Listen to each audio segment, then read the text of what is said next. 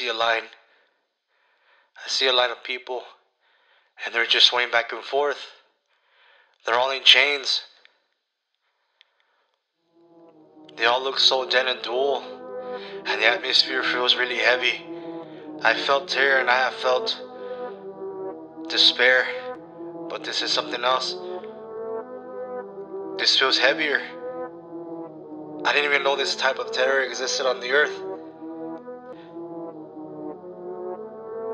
Michael, why are you here?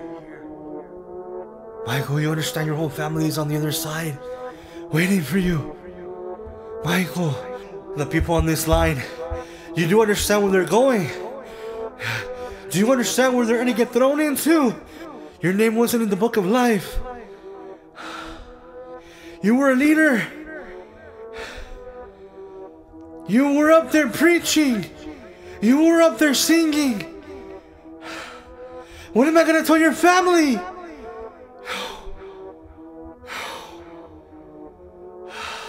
I don't know. I just remember that I just shut my eyes. I woke up and I was standing in front of the throne. And there were these giant, angelic beings, man. You don't understand. These things are real. I was standing before the great white throne. And then, after that, they said that my name wasn't in the book of life. And he said because I was lukewarm, that I was neither hot or cold. And he said that he spat me out. And that he blotted my name. And then I found myself on the other side. And on the other side there was a lot of people that were panicking. And I was panicking also. And I was just screaming, I'm not supposed to be here.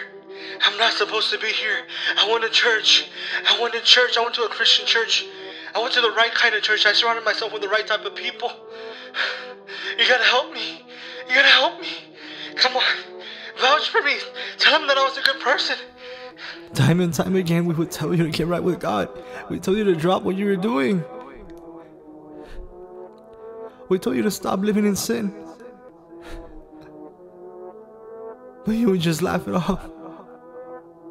We told you that being lukewarm would spit you out of your mouth. But in your mind, it was so desensitized. Because you didn't see what was bound to happen after you died. But now you're here. Now you're here. You didn't make it. First you go to hell, and then sometime later you get thrown into the lake of fire. No, I don't want to see you burn. No, I don't want to burn. No, come on. You gotta tell them. You gotta vouch for me. You gotta tell them that I was a good person.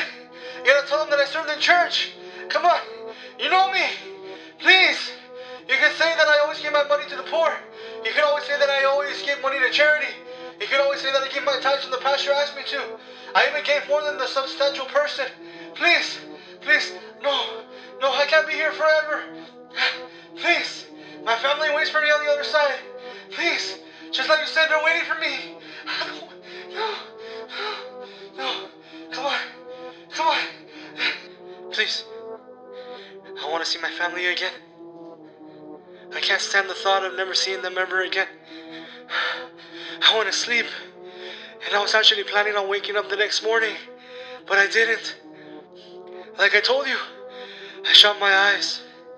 And what felt like a magnet pulling my soul out of my body was the last sensation that I ever felt. My friend, this is it. Nothing happens anymore. Nothing exists anymore. There will never be anything ever again. You won't ever see anyone you were close to. You will be thirsty, hungry, tired, in pain, and in torment beyond what your human capacity could ever handle, before resulting in natural death. God is the source of all the good, rest, living water, and the bread of life. But God is not here. There's nothing anymore after here. This is the definition of the end. This is the second death.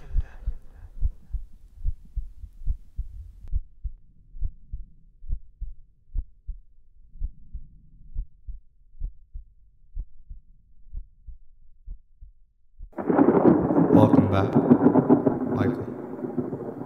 I loved you enough to take your place on the cross 2,000 years ago so that you wouldn't end up in the very place you just witnessed. That place is a real place. And people die every day without receiving the free gift that I left for them of salvation. Now, I'm giving you one more opportunity to repent and turn to me, son. What are you going to do with your life?